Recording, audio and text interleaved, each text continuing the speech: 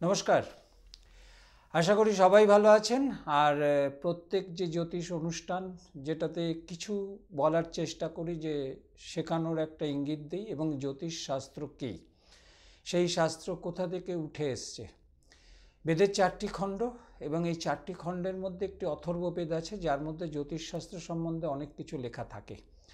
এবং সেই লেখার বস্তুগুলো যদি আমরা নিজেরা অবগত হই, তাহলে কিন্তু অনেকভাবে অনেক রকমভাবে এই জ্যোতিষশাস্ত্র দ্বারা মানুষের অনেক উপকারে লাগে। কী উপকারে লাগে? সেই উপকার হলো একটি মানুষকে সুস্থ জীবনে ফিরিয়ে দেওয়া যায়। যে যতখানি নিয়ে এসছে সে ততখানি পাবে, কিন্তু তার সেই ততখানি পাচ্ছে না কেন, সেই জায়গাটায় তাকে বসিয়ে দেওয়া। এই হিসেবে যখন সেই 12টা রাশির 3টে করে রাশি যখন আমরা দেখি, এবং 3টে রাশির মধ্যে 3 রকম মিনিং আসে। যেমন মেষ, বৃষ, মিথুন সৃষ্টিমূলক, এবং কর্কট, সিংহ, কন্যা মাতৃত্ব প্রধান, তুলা, বৃশ্চিক, ধনু আনুগত্য, আর মকর, কুম্ভ, মীন 3 হচ্ছে বন্ধুত্বমূলক। তাহলে দেখবেন শনি এবং চন্দ্র, রবি এই দুজনের মধ্যে যে সম্পর্ক স্থাপন হয়, সেই সম্পর্ককে মানুষের পৌঁছে দেওয়া। এর সাথে একটি ঘরে থাকে এক একটি প্রতীক, এবং এই প্রতীক চিহ্নগুলি মানুষের মধ্যে সেই নেচারের বশবর্তী হয়ে সেই নেচার প্রতিফলিত হয়। সেই নেচারের যদি বাইরে মানুষ চলে যায়, তখন মনে হয় যে সে রাশি এবং লগ্নের অন্য ধর্মের কাজে সে দেখাচ্ছে, এবং অন্য কাজে সে সংলগ্ন হয়ে রয়েছে। যেমন ধরা যাক যে মেষ লগ্ন, মেষ রাশি, আমি একটু আগেই বললাম সৃষ্টিধর্মী, এবং সেই সৃষ্টির কাছে সে যখন পারছে না কেন, তাহলে যদি পুরো ছকটা দেখা যায় যে কালপুরুষের ছকে মেষ থেকে মীন অবধি শেষ, এবং এক একটি জায়গায় এক একটি জিনিস দেওয়া আছে। মেষ যদি মস্তক হয়, মীন তালে পদতল, বৃষ তাহলে গলা, মিথুন বাহু, কর্কট হচ্ছে হৃদয়, মন, সিংহ হচ্ছে উদর, কন্যা হচ্ছে আমাদের জানুদেশ, এবং তুলা হচ্ছে হাঁটু, কোমর, যেটাকে কোটি বলা হয়। এইভাবে প্রত্যেক রাশিকে ভাগ করা হয় শরীরের মধ্য দিয়ে। প্রত্যেকেই বলে ব্যথা, শরীরের নিম্ন অংশে ব্যথা, আর্থারাইটিসে ভুগছে। এই প্রত্যেকটি রাশিরই প্রত্যেক জায়গায় এক একটি করে রাশি ছকের যে গ্রহগুলো বসা থাকে, আমি সবসময় বলি বস্তু এবং পদার্থের মিলনে শক্তির উৎপাদন। আর সেই শক্তি যদি ভালো শক্তিরূপে কাজ করানো যায়, তাহলে সেই জায়গায় সেই গ্রহ এবং সেই রাশি ভালোভাবে ফল দেয়। আর যদি সেটি বিধর্মীমূলক হয় এবং অন্য জায়গায় যায়, তাহলে তার মধ্যে সেই জিনিসের প্রভাব ফেলে না। মেষলগ্ন, মেষ রাশি, দ্বিতীয়পতি বৃষ এবং দ্বিতীয়পতি শুক্র, সপ্তমপতি শুক্র, নবমপতি বৃহস্পতি, দশমপতি শনি, একাদশপতি শনি, দ্বাদশপতি বৃহস্পতি, পঞ্চমপতি রবি, ষষ্ঠপতি বুধ, তৃতীয়পতি বুধ। তাহলে তৃতীয় হচ্ছে অষ্টমের অষ্টম ঘর, এবং এই তৃতীয় হচ্ছে যেখান থেকে রিলেশন, যোগাযোগ, ভাই, ভগিনী, কনিষ্ঠ। তাহলে সেই সৃষ্টিধর্মিক জায়গায় যদি আমি দেখি যে মেষ থেকে মিথুন পর্যন্ত, তাহলে রাশিটি কী নেচারের রাশি? মেষ রাশি অগ্নি রাশি, বৃষ রাশি পৃথ্বী রাশি, আর মিথুন রাশি বায়ু রাশি। আবার অন্য দিক দিয়ে দেখুন, চর, স্থির, দ্বিস্বভাব, জাতক রাশির দ্বৈত প্রভাবের রাশি যেটাকে বলা হয়। তাহলে সেই ডুয়াল ক্যারেক্টার একটা রাশির মধ্যে দিয়ে প্লে করে। কতক্ষণ প্লে করে জানার দরকার। একটি রাশি 30 ডিগ্রি অবস্থিত, এবং 30 ডিগ্রি অবস্থিতের মধ্যে সেইখানে এই মিথুন রাশিতে একমাত্র রাহু ছাড়া কোনো জায়গায় এসে তার কোনো গ্রহের প্রভাব ফেলতে পারে না, এবং বুধের নিজস্ব ঘর। কিন্তু রাহু কোনো গ্রহ নয়, একটি ছায়াপথ, যে ঘরে যায় সেই ঘরের প্রভাব ফেলে এবং সপ্তম ভাবকে টানার চেষ্টা করে। তাহলে মিথুনের সপ্তম ভাব বৃহস্পতির ঘর। তাহলে বৃহস্পতি হচ্ছে, আমি বলেছিলাম, জ্ঞান, বাক্য, পৌরোহিত্য করা এবং তার গাম্ভীর্যতা এবং প্রভাব বিস্তার করা মানুষের মধ্যে। সেই জায়গাটায় সেই প্রভাবগুলো রাহুর মধ্যে প্রতিফলিত হয়, এবং সেই প্রতিফলিত যখন অন্যভাবে দেখা যায় তাহলে নক্ষত্রগত কারণে সেই প্রতিফলিত অন্যদিকে ধাবিত হয়। তাহলে অন্যদিকে ধাবিত হওয়ার ফলে সেখানে নক্ষত্র থাকে 5, 6, 7। আমি একটা কথা বলে রাখি যে রবির নক্ষত্র, মঙ্গলের নক্ষত্র, বৃহস্পতির নক্ষত্র, এই 3 নক্ষত্র 2 ঘর নিয়ে থাকে প্রত্যেক জায়গায়, এবং মীন রাশি পর্যন্ত। একটু বুঝিয়ে দিলে বুঝবেন। 3 নম্বর নক্ষত্র মেষ আর বৃষ, 5 নম্বর নক্ষত্র বৃষ আর মিথুন, 7 নম্বর নক্ষত্র মিথুন আর কর্কট, 12 নম্বর নক্ষত্র সিংহ আর কন্যা, 14 নম্বর নক্ষত্র কন্যা আর তুলা, 16 নম্বর নক্ষত্র তুলা আর বৃশ্চিক, আবার 21 নম্বর নক্ষত্র ধনু এবং মকর, 23 নম্বর নক্ষত্র মকর আর কুম্ভ, 25 নম্বর নক্ষত্র কুম্ভ এবং মীন। তাহলে দেখুন এতগুলো যে নক্ষত্রের কথা বললাম তার মধ্যে 3টি গ্রহের নক্ষত্র আসলো, একটি রবি, একটি মঙ্গল, একটি বৃহস্পতি, এবং এই নক্ষত্রগুলো 3টি গ্রহেরই নক্ষত্র। রবির নক্ষত্র 3, 12, 21, মঙ্গলের নক্ষত্র 5, 14, 23, বৃহস্পতির নক্ষত্র 7, 16, 25। আর এই নক্ষত্র 3টি 2টো ঘর নিয়ে থাকে। তাহলে মঙ্গল, রবি, মঙ্গল, বৃহস্পতি, তাহলে এই 3টে গ্রহ হচ্ছে একটি রাশিচক্রের মূল, যাকে চালনা সাহায্য করে, চলতে সাহায্য করে, চালনা করতে সাহায্য করায়। তাহলে মঙ্গল যে বলছিলাম সৃষ্টিধর্মী যে গ্রহগুলো, মঙ্গলের প্রথম ঘর মেষ রাশি, দ্বিতীয় ঘর শুক্র, তৃতীয় ঘর বুধ।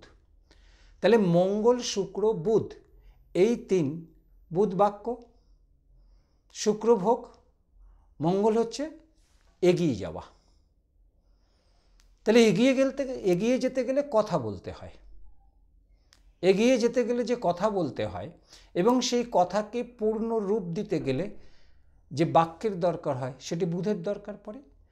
এবং এই 3টে দরকারকে যখন একসাথে একরকমভাবে প্রয়োগ করা হয় তখন একটি কাজের সমাধান বা কাজের জিনিস মানুষের মধ্যে উঠে আসে। তার মধ্যে কি লাগে? স্নেহ, মমতা, মায়া, ভালোবাসা, অনুপ্রেরণা, এগুলো লাগে। সেটা রয়ে গেছে কর্কটের মধ্যে। কর্কট হচ্ছে আবেগপ্রবণ রাশি। সেই আবেগপ্রবণের ভাবধারা যদি মানুষ এগিয়ে চলতে চায় তাহলে সে আবেগ না থাকলে, মন না থাকলে মানুষ কোনো কাজই সেইটা টিকিয়ে করতে পারে না। এবং তাহলে মনের সঙ্গে দরকার পড়ে তাহলে আত্মা, যার জন্যে মন এবং আত্মাকে পাশাপাশি রাখা হয়, চন্দ্র এবং রবি। তাহলে এই চন্দ্র রবির মধ্যে দিয়ে আর একটা রবির সৃষ্টিমূলক চিন্তাধারা বেরিয়ে আসে। কেন বেরিয়ে আসে?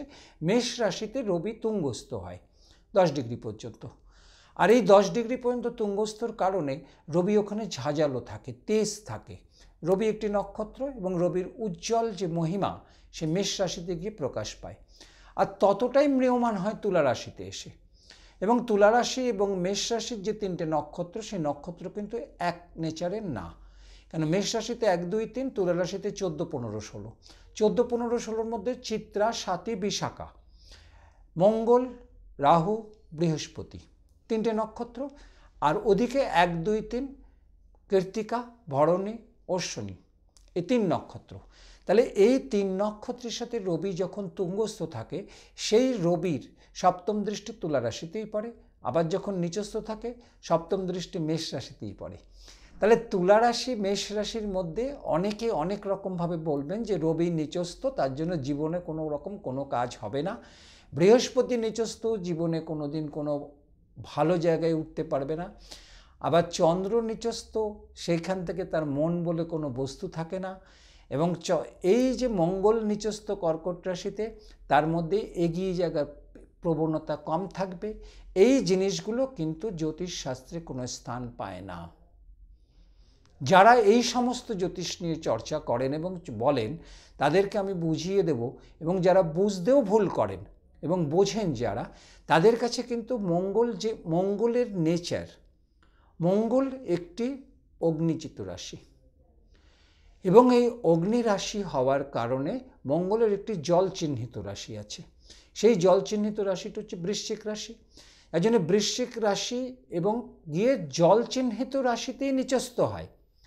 তাহলে মঙ্গল নিচস্থ এবং বৃহস্পতি নিচস্থ, যদি মকর রাশিতে বৃহস্পতি থাকে তাহলে নিচস্থ থাকে, মানে বলবত্তা কম থাকে। কতটা কম থাকে? বৃহস্পতির থাকে 5 ডিগ্রি, মঙ্গলের থাকে 28 ডিগ্রি। 28 ডিগ্রি কমপ্লিট করতে 3টে নক্ষত্র পার করে আসে, এবং 7, 8, 9 3টে নক্ষত্র পার করে আসে। এই 7, 8, 9-এর 3 নক্ষত্রের অধিপতি যদি কোনো রাশিতে তুঙ্গস্থ হয়, যেমন 7 হচ্ছে বৃহস্পতির এবং 8 হচ্ছে শনির, 9 হচ্ছে বুধের। বুধ তুঙ্গস্থ কন্যা রাশিতে 15 ডিগ্রি পর্যন্ত। তাহলে 15 ডিগ্রি সেই 3 নক্ষত্রের যদি কোনো নক্ষত্র বা ধাবিত হয়ে সেই গ্রহটি যদি বলবত্তা বৃদ্ধি পায়, তাহলে নিচস্থতা হ্রাস পায়। সেইখানে সেই জায়গাটা বিচারটা করে তবে কিন্তু একটি ফল দেওয়া যায়। মানুষের জিজ্ঞাসা দৃষ্টি কী থাকে, একজনের কাছে জিজ্ঞাসা কী থাকে, জীবনে উন্নতি হবে কিনা, লেখাপড়া হবে কিনা, চাকরি পাবো কিনা, পারিবারিক শান্তি থাকবে কিনা, এবং যখন অনেক বয়স হবে সুস্থভাবে মরতে পারবো কিনা, না রোগে বিছানায় পড়ে থাকতে হবে। এই যে মানুষের যে জানার কৌতূহলগুলো ছকের মধ্যে লুকানো আছে। কিভাবে লুকানো আছে? আমি প্রথমে বলি, লগ্ন এবং রাশি হচ্ছে তার প্রথম ঘর, এবং সেই প্রথম ঘর থেকে সে কোন সময় কোন জায়গায় পৃথিবীতে এসেছিল, সেই সময় গ্রহ সন্নিবেশ কী ছিল, গ্রহ সন্নিবেশগুলো কীরকম ছিল। তাহলে মেষ রাশি থেকে তার পঞ্চম ঘর হচ্ছে রবির ঘর, নবম ঘর হচ্ছে বৃহস্পতির ঘর, দ্বাদশ ঘর হচ্ছে বৃহস্পতির ঘর, একাদশ ঘর হচ্ছে শনির ঘর, দশম ঘর হচ্ছে শনির ঘর, অষ্টম ঘর হচ্ছে মঙ্গলের ঘর, সপ্তম ঘর হচ্ছে শুক্রের ঘর, ষষ্ঠ ঘর হচ্ছে বুধের ঘর, পঞ্চম ঘর রবির ঘর, চতুর্থ ঘর চন্দ্রের ঘর, তৃতীয় ঘর বুধের ঘর, দ্বিতীয় ঘর শুক্রের ঘর। তাহলে এই ঘরগুলো যখন সে শুক্র বৃহস্পতির ওপর সেই অবস্থানগুলো, এবার দ্বিতীয়পতি অষ্টমে বসে আছে। তাহলে মেষ রাশি মেষ লগ্নের ক্ষেত্রে যদি দ্বিতীয়পতি অষ্টমে বসে থাকে, তাহলে অষ্টমপতি কোথায় আছে, অষ্টমপতির ধাবিত মান কোথায়, সেই জায়গাটা দেখে তারপরে একটা বলা যায় দ্বিতীয় মারক অষ্টম নিধন। তাহলে মারক এবং নিধন যদি অষ্টমভাবে থাকে, এবং অষ্টম জায়গায় যদি বৃশ্চিক রাশিতে যে 16, 17, 18 3টে নক্ষত্র আছে, সেই বৃহস্পতি এবং শনি এবং বুধ তারা যদি ভালো জায়গায় থাকে, তাহলে তার মৃত্যুর জায়গা কিন্তু দেওয়ার আগে একটু নিশ্চিত হতে হবে যে আমি কি বলতে যাচ্ছি। সেই গ্রহ 3টে যদি ভালো জায়গায় থাকে, তার কিন্তু বলে দেওয়া যায় না যে আপনি যে কোনোভাবে আপনার ভাড়া আছে এবং আপনি মারা যেতে পারেন এবং বিছানায় শুয়ে পড়তে পারেন বা হসপিটালাইজড হতে পারেন। এইরকম ধরনের কিন্তু কথা বললে কিন্তু সেই ব্যক্তি কিন্তু বিভ্রান্ত হবে, যে আপনার কাছে যে জাতক জাতিকাই আসুক।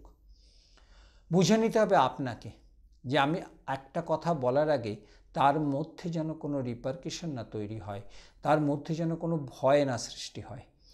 কেন ভয় দেখিয়ে কাজ করাটা উদ্দেশ্য না, তাকে ভয়ের থেকে মুক্তি দেওয়াটাই উদ্দেশ্য। তাহলে সেই জায়গাটায় দ্বিতীয়পতি শুক্র এবং দ্বিতীয় ঘর শুক্র অষ্টমে বৃশ্চিকে বসে আছে। মঙ্গল ধরা যাক নিচস্থ, কর্কট রাশিতে বসা, বোঝানোর ক্ষেত্রে ধরে নিলাম, এবং নবমপতি দশমে বসা নিচস্থ, এবং তার দশমপতি শনি মেষ রাশিতে বসা, লগ্নে বসা, শনি ওখানে নিচস্থ। তাহলে এতগুলো গ্রহ শনি মঙ্গল এবং বৃহস্পতি 3টে গ্রহ নিচস্থ, শুক্র অষ্টমে, এবং শুক্র তার বৃশ্চিক রাশি থেকে দ্বাদশে শুক্রের ঘর, সপ্তমে শুক্রের ঘর। তাহলে যদি একটা জিনিস যদি এইভাবে বোঝা যায় যে 2 নিজ ভঙ্গে বিপরীত রাজ্যক, মঙ্গল বৃহস্পতির সমসপ্তম দৃষ্টি বিপরীত রাজ্যক, এবং শনির দশম দৃষ্টি বৃহস্পতির ওপরে মেষ রাশি থেকে, শনির 3টে দৃষ্টি, তৃতীয় দৃষ্টি, সপ্তম দৃষ্টি, দশম দৃষ্টি। তাহলে দশম দৃষ্টি আর বৃহস্পতির ওপরে, বৃহস্পতি শনি যোগ হলে কি হয়, গুরু শৌরী যোগ হয়, এবং তার ত্যাগ এবং জ্ঞান দুটোর মধ্যে ভারসাম্য থাকে, ব্যালেন্স থাকে।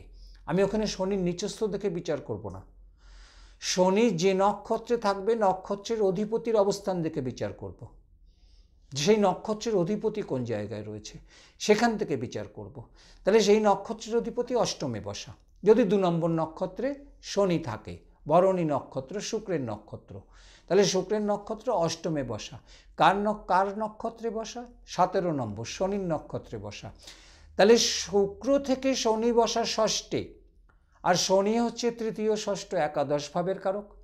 তাহলে শুক্র থেকে শনি যদি ষষ্ঠভাবে বসে থাকে, তাহলে লগ্নে বসে আছে, জাতকের সৃষ্টিধর্মী, আমি একটু আগেই বলেছিলাম যে মেষ, বৃষ, মিথুন সৃষ্টিধর্মী প্রধান 3 রাশি, এবং সেই জায়গাটা থেকে তার সৃষ্টিটা আস্তে আস্তে ধীরে কিন্তু একাগ্রতা, এই দুটো জিনিস থাকবে। তাহলে তাকে মৃত্যুর আভাস দিয়ে, ফাড়ার আভাস দিয়ে ভয় পেয়ে লাভ নেই। তার চতুর্থে মঙ্গল এবং তার দশমে মঙ্গল, দশমে বৃহস্পতি, দশমে বৃহস্পতি শনির দৃষ্টি, মঙ্গলের দ্বাদশে শনির দৃষ্টি, সপ্তম ঘরে তুলা রাশির ওপরে শনির দৃষ্টি, বৃহস্পতির নবম দৃষ্টি, মকর রাশি যদি বৃহস্পতি থাকে বুধের ঘরে দৃষ্টি আসবে, কন্যা রাশিতে দৃষ্টি আসবে, কেন মকর থেকে কন্যা রাশি নবম ঘর হয় এবং সেই নবমে দৃষ্টি আসবে। তাহলে সেই নবম গিয়ে দ্বাদশে দৃষ্টি দেবে। তাহলে এইভাবে কিন্তু ট্রায়াঙ্গুলারভাবে একটা রেখা আঁকা যায়। আমরা কিন্তু অতভাবে কিন্তু কেউ দেখে না, এবং অতভাবে না দেখে কিন্তু একটু ভুল বিচার করে ভুল বিভ্রান্ত সৃষ্টি করে। সেই জায়গাটায় আমি একটু আগেই বলেছি যে সৃষ্টিধর্মী, অনুপ্রেরণা, মাতৃত্ব, স্নেহপরায়ণ, আনুগত্য, এই যে 3 রাশি করে 4 রকমভাবে ভাগ করা আছে। বিশ্বাসযোগ্যতা থাকবে কেন, বিশ্বাসযোগ্যতা আছে কি না একটি ছকের থেকে বোঝা যায়। সেই বিশ্বাসযোগ্যতা কোন ঘর থেকে আসে? একটি ঘরের চতুর্থ ঘর হচ্ছে হৃদয় ঘর, মনের ঘর। সেই চতুর্থ পতির অবস্থানের উপরে তার বিশ্বাসযোগ্যতা করা যায়, যের উপর আমি বিশ্বাস রাখতে পারি। পঞ্চম হচ্ছে তার ভাবাবেশ, তার দূর আকাশ, দূর চিন্তা, উচ্চ আকাশে ওঠা এবং উচ্চ জায়গায় ওঠা, প্রেম, প্রীতি, ভালোবাসা, 5th হাউস। তাহলে 5th হাউসে চতুর্থের বিকাশ 5th হাউস, তৃতীয়র বিকাশ 4th হাউস, দ্বিতীয়র বিকাশ 3য় হাউস, প্রথমের বিকাশ 2য় হাউস। তাহলে সবকটার দ্বিতীয়, 2nd হাউসে তার বিকাশ থাকে। আমি আগেই বলেছি যে প্রত্যেকটা জিনিস কিন্তু প্রত্যেকটা রঙের উপর ডিপেন্ড করে। আমি জানি না, সমালোচনাও করি না। লোকে ঈশ্বর পুজো করে, ভগবান পুজো করে, প্রত্যেকের বাড়িতেই আছে। সেটি একটি আলাদা আচার ধর্ম, এবং ধর্ম অপেক্ষা এবং ধর্ম অবশেষে এক একজনের এক এক রকম রীতিনীতি। গ্রহ নক্ষত্রের তার সাথে কোনো সম্পর্ক নেই। হোম করলে, যজ্ঞ করলে আগুন অনেক উপরে উঠবে, তার সাথে গ্রহ নক্ষত্রের সম্পর্ক থাকে না। কালসর্প কাকে বলা হয়? হেড হচ্ছে রাহু, টেল হচ্ছে কেতু। সাপের মাথা হচ্ছে রাহু, লেজ হচ্ছে কেতু। তাহলে 5টা ঘর যদি রাহু কেতুর পরে খালি থাকে তাকে বলে কালসর্পযোগ। কিন্তু এই কালসর্পযোগ যদি বুধ শুক্র, বুধ বৃহস্পতি এবং মঙ্গল শুক্র এই ঘর থেকে, অথবা চন্দ্র শনির ঘর থেকে যদি শুরু হয়, সেই কালসর্প দোষ কিন্তু অনেক ভালো জায়গায় মানুষকে পৌঁছে দেয়। কি বলে? যে সব গ্রহগুলো সাপের বন্ধনের মধ্যে পড়ে তাকে আষ্টে পিষ্টে মারবে, এইভাবে তাকে বলা হয়, কিন্তু আদতে মোটেই নয়। আবার বলবে ভঙ্গ কালসর্প, বৃহস্পতি ভঙ্গ, শুক্র ভঙ্গ। দেখুন, জ্যোতিষশাস্ত্রে ভঙ্গ বলে কিছু নেই, ভঙ্গ হয় না, ভঙ্গ হয় না। আপনার একটি হাত ভেঙে যেতে পারে, তা বলে আপনার পা দুটো ঠিক আছে, হাঁটতে পারবেন তো? তাহলে সেই জায়গাটায় সেইখানে যদি ভঙ্গ হয়, তাহলে নিশ্চয়ই তার আর একটা অংশে জোর আছে। 12টা দিক, 12 12 144। তাহলে 144টা যখন ভাবের মধ্যে যে কোনো একটা ভাব বার করে নিয়ে আসা যায়, তাহলে ওই দিকটা যোগ আছে। তাহলে প্রথম হচ্ছে তনু, শরীর, মন, হৃদয়, আত্মা, সমস্ত প্রথম ঘর। তার যে বিভাগগুলো তৈরি করে দেওয়া হয়েছে বা ছড়িয়ে দেওয়া হয়েছে, সেই ছড়িয়ে দেওয়ার ভাবগুলো যদি সেই লগ্নের ওপর প্রভাব না ফেলে, রাশির ওপর যদি প্রভাব না ফেলে, তাহলে সেই জাতক জাতিকা অতি উচ্চে বা অনেক উপরে উঠতে ব্যর্থ হয়। এবং সেই ব্যর্থতার কারণ তাকে একটি গ্রহই করতে পারে, একটি অথবা দুটো, 9টা না। কেন 9টা যদি 7টা যদি গ্রহ হয় আর 9টা দুটো নিয়ে যদি উপগ্রহ এই 9টা হয়, তাহলে 9টার মাথায় 9টা নক্ষত্র আছে। 9টা নক্ষত্র আছে, চন্দ্রের নক্ষত্র অনুসারে দশা। তাহলে চন্দ্রের নক্ষত্র অনুসারে যদি দশা হয়, তাহলে পরপর সেই দশাগুলো আসতে থাকে, এবং সেই দশা অধিপতি যদি ভালো স্থানে না থাকে তাহলে সেই দশায় ভুগবে। যদি ধরলাম লগ্ন রাশি মেষ, তাই দিয়েই শুরু করেছিলাম। লগ্ন রাশি মেষ, 2 নম্বর নক্ষত্রে জন্ম, শনিও 2 নম্বর নক্ষত্রে বলেছি।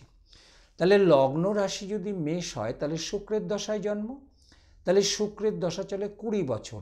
এবার কতখানি পেয়েছে? এক একটি নক্ষত্র 4 ভাগে ভাগ থাকে, 3 ডিগ্রি 20 মিনিট করে। 3 ডিগ্রি 20কে যদি 4 দিয়ে গুণ করা যায় = 13 ডিগ্রি 20 মিনিট হয়। 13 ডিগ্রি 20 মিনিট 4 ভাগে 4 রকম ফল দেয়। তাহলে 27টি নক্ষত্র, 27টি নক্ষত্রকে যদি আমি 4 দিয়ে গুণ করি, 4 20 80 আর 4 7 28, 108, 108 = 9। তাহলে সেই 9ই আসে ঘুরে ফিরে, ওই 9টা গ্রহ। তাহলে আমরা 9-এর থেকে বেরোতে পারি না। তাহলে 9 সংখ্যাটা মঙ্গলের সংখ্যা, 1 সংখ্যাটা রবির সংখ্যা। তাহলে রবি এবং মঙ্গল, আমি একটু আগে বলেছিলাম রবি মঙ্গল বৃহস্পতি, এই 3টে গ্রহের নক্ষত্র 2টো করে ঘরে থাকে, আর কোনো নক্ষত্র থাকে না, দেখাতেও পারবেন না। তাহলে রবি মঙ্গল বৃহস্পতি হরস্কোপে ভালো আছে কিনা,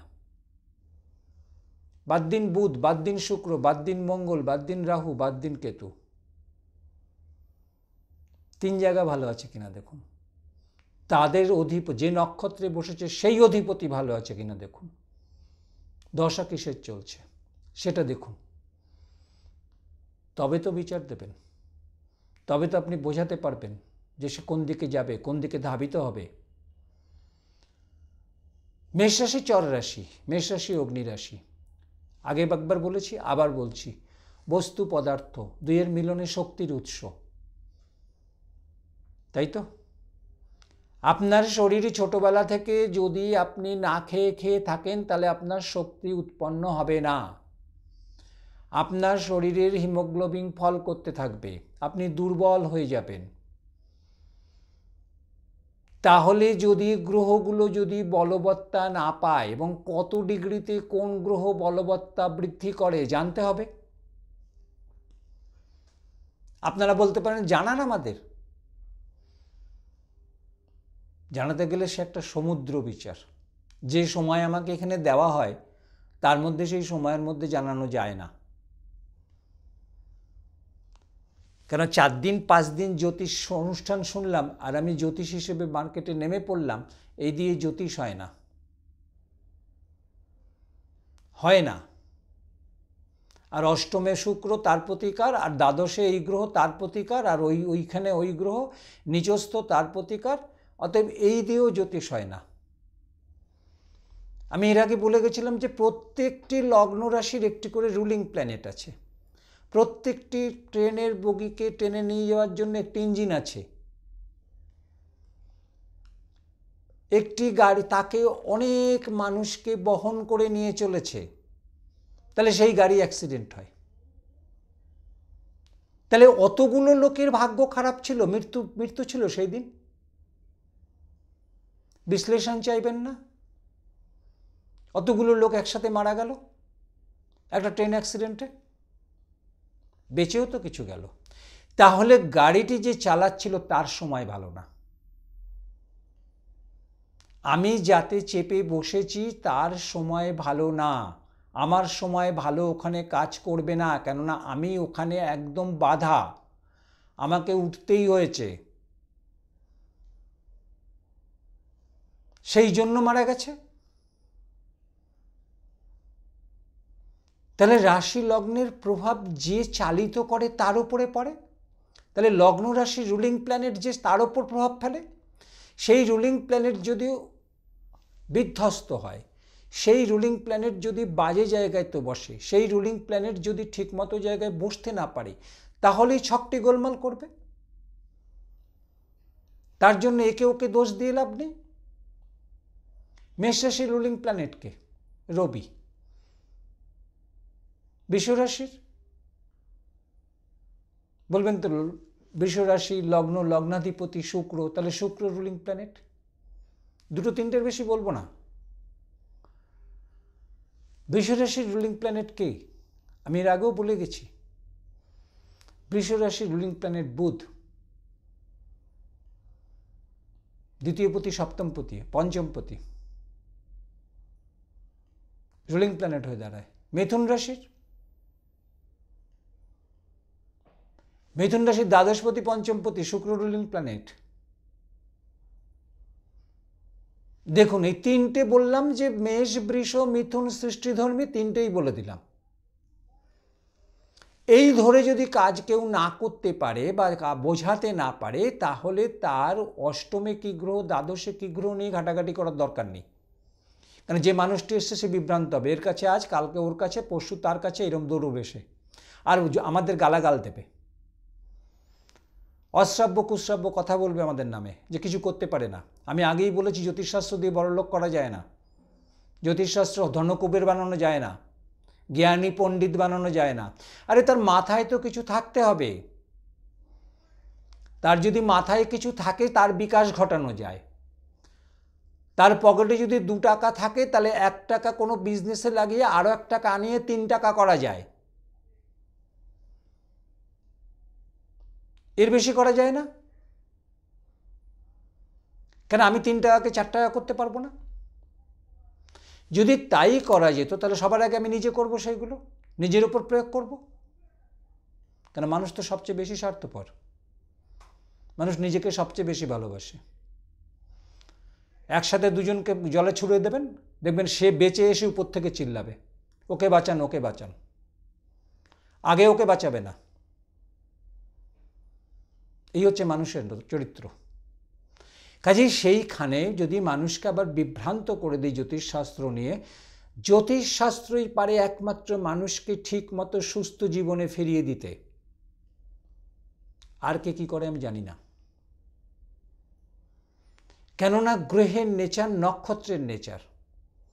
27 নম্বর নক্ষত্র শেষ নক্ষত্র, দৃষ্টি দেয় বুধের ঘরে, এবং বুধের ঘরে কন্যা রাশিতে, যেখানে মঙ্গলের নক্ষত্র আছে, রবির নক্ষত্র আছে, চন্দ্রের নক্ষত্র আছে। চন্দ্রের নক্ষত্র 3টে নক্ষত্র প্রত্যেক ঘরে কিন্তু মধ্য পজিশনে আছে। 4 নম্বর মধ্য পজিশন, 13 নম্বর মধ্য পজিশন, 22 নম্বর মধ্য পজিশন। 3টে নক্ষত্র চন্দ্রের নক্ষত্র, রোহিণী, হস্তা, শ্রবণা। বৃষ রাশি, কন্যা রাশি, মকর রাশি, 3 জায়গায় মধ্য অবস্থান করে। আমাদের মনটাও মধ্যেই অবস্থান করে। মনটা কিন্তু মধ্যের বাইরে যায় না। কেন? যে কোনো কথা, যে কোনো কাজ আমরা মধ্য দিয়ে চিন্তা করি। সেই চন্দ্রের নক্ষত্র 3টি মধ্যে অবস্থান করে। এপাশে ওপাশে কারা থাকে? চন্দ্রের নক্ষত্রের এপাশে ওপাশে রবির নক্ষত্র থাকে আর মঙ্গলের নক্ষত্র থাকে। আর কোনো নক্ষত্র কোনো রাশিতে নেই। একটু যদি খুলে পড়াশুনো করা যায় বা খুলে যদি দেখা যায়, তাহলে কিন্তু দেখবেন 4 নম্বর নক্ষত্রের আগে 3 নম্বর রবির নক্ষত্র, তারপরে 5 নম্বর মঙ্গলের নক্ষত্র। 13 নম্বর নক্ষত্রের আগে 12 নম্বর নক্ষত্র রবির নক্ষত্র, তারপরে 14 নম্বর মঙ্গলের নক্ষত্র। আবার 22 নম্বর নক্ষত্র চন্দ্রের নক্ষত্র, তারপরে 23 নম্বর মঙ্গলের নক্ষত্র, তার আগে 21 নম্বর রবির নক্ষত্র। তাহলে রবি আর মঙ্গলকে নিয়ে মাঝখানে চন্দ্র বসে থাকে। তাহলে রবি বলেছিলাম আত্মা এবং মাথা, আর মঙ্গলকে বলেছিলাম যে সাহস, পরাক্রম, বীর গতিতে এগিয়ে নিয়ে যেতে পারে যদি মনকে কাজে লাগানো যায়, মনকে শক্তিশালী করা যায়, যার জন্য চন্দ্রের নক্ষত্রগুলো মধ্যখানে অবস্থান করে। জ্ঞান আর অজ্ঞান, মানে বাকপটুতা এবং বাকহীন পটুতা, বোবাও অনেকে হতে পারে, যার জন্য বৃহস্পতির নক্ষত্র দুঘর দৌড়ায়। 7 নম্বর, 16 নম্বর, 25 নম্বর দুঘর করে দৌড়ায়, দুঘরের নেচার তোলে। সেই দুঘরের নেচার তোলার মধ্যে কাজ থাকে বড় লোক করে দেওয়ার জন্য না, মানুষ ঋণ হয়ে গেছে, ঋণ মুক্ত হবে কিনা সেইটুকুনও বলে দেওয়া যায়। চাকরি নেই, কর্মহীন, শিক্ষার যোগ্যতা অনেক। শিক্ষার যোগ্যতা তখনই প্রাধান্য পায় যখন তার কর্ম থাকে। এক বাস্ক সার্টিফিকেট নিয়ে ঘুরলে কোনো দাম নেই যতক্ষণ পর্যন্ত কর্ম না পায়। কর্ম যদি থাকে তাহলেই লেখাপড়ার দাম আছে, নাহলে লেখাপড়া ধুয়ে তো জল খাবে না, লেখাপড়া পয়সাও দেবে না। লেখাপড়ার তার যোগ্যতা দেখিয়ে কর্ম জোগাড় করবে এবং কর্মের মাধ্যমে অর্থ আনবে। সেটা কেন আসছে না সেইটুকুনো জ্যোতিষ পারে। শরীরে খাওয়ার ইচ্ছে নেই, কৃশকায় হয়ে যাচ্ছে, রোগগ্রস্ত, এবং ডাক্তার বলছে হসপিটালাইজড করতে, এবং সেটা কেন, কি রোগ সেইটাকে আবিষ্কার করতে পারে, সেইটাকে বলে দিতে পারে, সেইটা জ্যোতিষ পারে। রোগটা সারাতে পারে না, রোগের প্রভাব থেকে মুক্ত করতে পারে।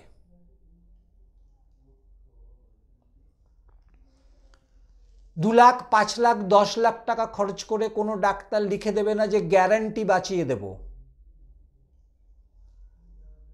জ্যোতিষদের কাছে গ্যারান্টি চায়। স্টেথো দেখে, সমস্ত ব্লাড টেস্ট করে, তারপরে বলে রোগের, আর কিছু না দেখে বলে জ্যোতিষরা, শুধু নেচারের উপর দেখে বলে, তবু গ্যারান্টি চায়। কেননা ভুলে ভরে গেছে দুনিয়া। সত্যতা যাচাই এবং সত্য জিনিস যদি জানবার, এবং যদি সত্যি সে জ্যোতিষ নিয়ে পড়াশুনো করবে এবং জ্যোতিষকে মানুষের মধ্যে তুলে ধরবে, তাকে হেল্প করার জন্য, তাকে বিপদমুক্ত করার জন্য, এবং সেই জায়গাটার জন্য যদি সে দাঁড়ায়, তাহলে কিন্তু সেই জ্যোতিষের অবস্থান এখনো আছে, আছে, কিন্তু সে তো করবে না। বৃহস্পতি নিচস্থ, রবি নিচস্থ, মঙ্গল নিচস্থ, একটু আগেই বলেছি। শনি নিচস্থ, দিব্যি বহাল তবিয়তে ফরেনে পড়ে আছে চাকরিরত অবস্থায়। কি করে গেল? 4টে গ্রহ নিচস্থ, কি করে গেল? তাহলে তার দশমপতি শনি লগ্নে বসা, দশম দৃষ্টি তার শনির ঘরে। লগ্নপতি রাশিপতি মঙ্গল নিচস্থ, তার সপ্তম দৃষ্টি দশম ঘরে।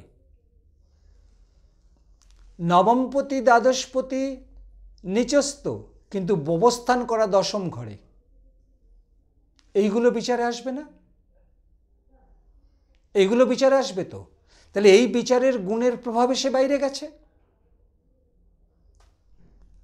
4টে চর রাশি, 4টে স্থির রাশি, 4টে দিশাভাব রাশি। তাহলে বৃহস্পতির 2টো ঘরই দিশাভাব রাশি, ধনুরাশি এবং মীন রাশি। আবার বুধের 2টো ঘরই দিশাভাব রাশি, একটা মিথুন রাশি, একটা কন্যা রাশি। তার মানে দ্বৈত প্রভাব। আমি আজকে এই কর্মে নিযুক্ত আছি, কালকে এটা ছেড়ে দিতে পারি, আরেকটি ভালো কর্মে যোগদান করতে পারি। কার প্রভাবে আসে? মিথুন কন্যার প্রভাবে আসে। আমি আজকে ইউএসএতে আছি, কালকে ইউকেতে থাকব। কার প্রভাবে আসে? ধনু আর মীনের প্রভাবে আসে। তাহলে এই প্রভাবগুলো, আজকে আমি একটি কাজ করছি অনেক, সকাল 6টা থেকে রাত্রি 6টা অবধি কাজ করছি, মানে বিকেল 6টা পর্যন্ত 12 ঘন্টা ওয়ার্ক করছি, রিটার্ন কম। কার প্রভাবে আসে? শনি। শনির অবস্থান কোথায় দেখুন। যে কোনো জিনিসের সেই প্রভাবগুলো ধরতে হবে, কোন গ্রহের কোন প্রভাবের ফলে সেই জাতক বা জাতিকা সেই জায়গাটা ভুগছে। হতাশা, অবসাদ, বিষণ্ণতা গিলে ধরেছে,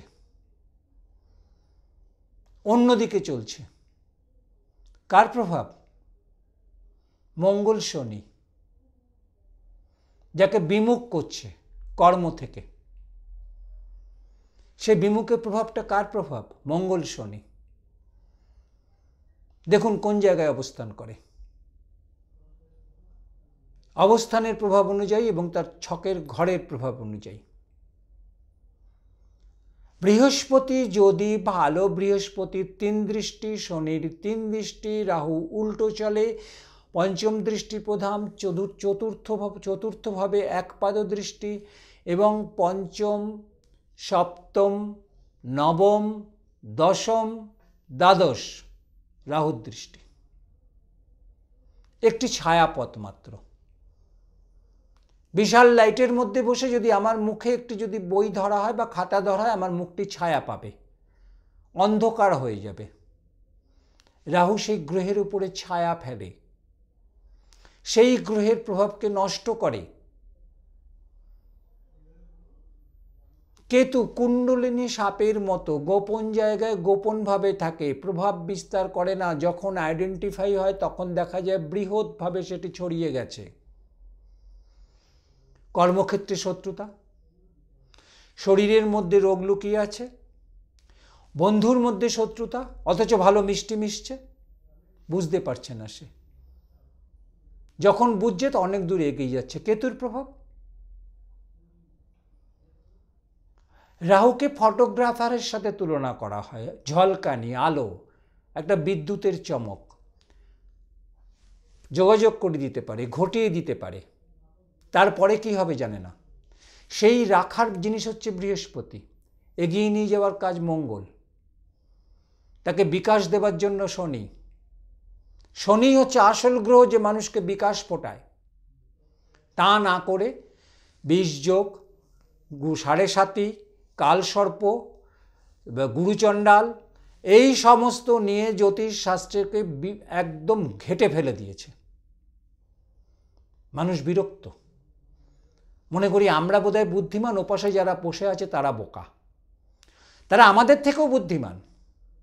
তাদের প্রায়োরিটি দাও, তাদেরকে বুঝতে দাও আসল জ্যোতিষ কি, আসল সত্য ঘটনা কি, কি ঘটতে চলেছে তারা বিচার করে নিক।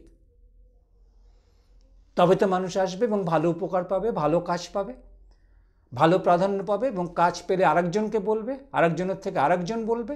এইভাবে একটা মানুষ প্রসার বৃদ্ধি করে। প্রত্যেকটি গ্রহের একটি করে অবকাশ আছে এবং একটি করে প্রভাব আছে। সেই প্রভাবগ্রস্ত হয়ে মানুষ কিন্তু বিরক্তিতে প্রকাশ পায়। সেই জায়গাটায় মানুষ কিন্তু একটা বিরাট রকমের আঘাত পায়। সে আঘাত থেকে বাঁচবার জন্য সেই গ্রহকে আগে ঠিক করে, তাকে খাবার দেব না খাবার উঠিয়ে নেব, তাকে পাওয়ার দেব না পাওয়ারহীন করে দেব, এই দুটো জিনিস জানতে হবে। পাওয়ার দেব না পাওয়ারহীন করে দেব, এই দুটো জিনিস যদি না জানা যায় তাহলে কিন্তু জ্যোতিষশাস্ত্রের জায়গাটা সেখান থেকে আসে না। এবং আমি চাই প্রত্যেকের জীবনে সেই মুহূর্তগুলো এগিয়ে আসুক এবং প্রত্যেকটি মানুষের মধ্যে যেন অবকাশ আসে যে আমাকে এগিয়ে যেতে হবে এবং আমার কর্ম আমাকে করতে হবে। ভালো থাকুন, ভালো রাখুন। আবার দেখা হবে।